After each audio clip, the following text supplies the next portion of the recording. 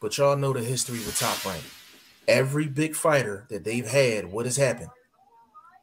They end up leaving. Exactly. They've ended up leaving. Why? Because they can't get the big fight or the money ain't right. Right? Yeah, that's a fact. Right, that's a fact. So when it comes down to it, all I'm saying as far as the Valdez and the Shakur fight, it's an obvious fight. It's a really good fight. Now, Vlog is 100% correct in terms of what Valdez are we gonna get. That's what makes this fight really intriguing, because I'm like, if we get the Burchell guy without the juices.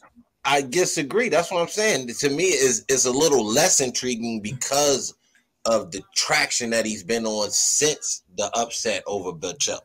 So you feel like he getting cashed in? Yeah, I think that's what it is, bro. I think you took the words out of my mouth. I would say exposed. I was going to use the word exposed. Like, okay, we got to go on and get what we can get out. I have to disagree with that, because if that was the case and they were trying to cash him out, bro, the reason why I would say I'd have to disagree is because when I look at the 130 division on a whole, bro, it's cold.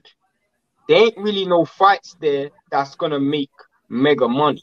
So the reason why I say what I'm going to say is because someone like Valdez, Oscar Valdez, when you look at the track record, and the Burchell fight basically just propelled him into fame out of obscurity.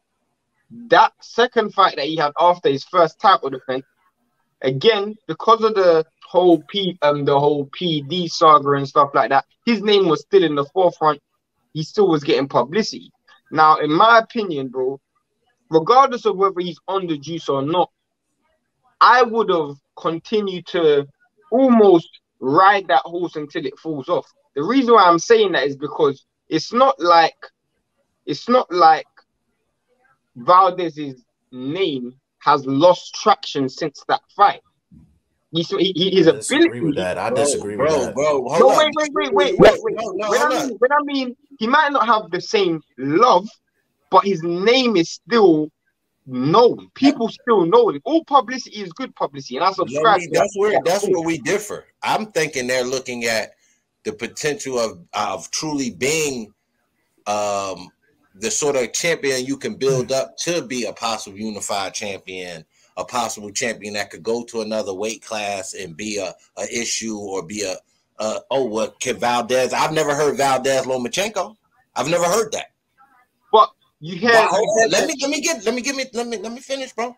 I've never heard it because they've seen something with the PED situation coming out. Then you come back in your second fight, main event situation, where you're supposed to be the guy. This is a cakewalk, and you get handled like that.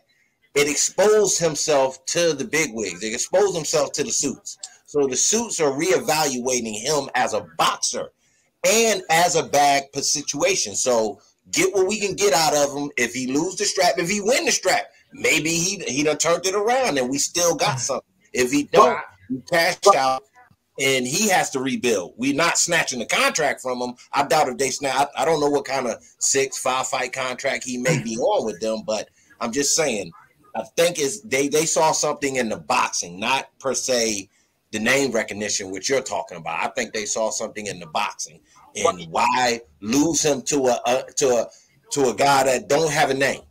You understand what I'm saying?